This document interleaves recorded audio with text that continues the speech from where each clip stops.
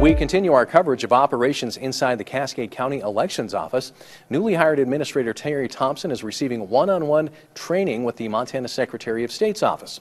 In mid-February, the Cascade County Commission chose Thompson as the candidate to relieve Clerk and Recorder Sandra Merchant of election duties.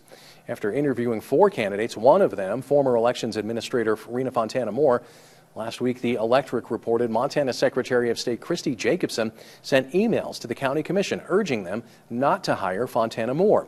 The timing of the interviews led to Thompson missing out on important training in Helena. The Montana Secretary of State's office offered its staff to go over the ElectMT software and other processes, including the state elections manager Stuart Fuller. Training will conclude for Thompson on Wednesday.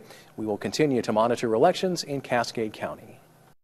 Thompson told MTN on Monday she's unsure of the status of the Fort Shaw Irrigation District election due to pending litigation. In a brief file last week and obtained by MTN, plaintiffs in an ongoing lawsuit against the county allege that the elections office ignored state statutes in the 2023 Fort Shaw Irrigation District election.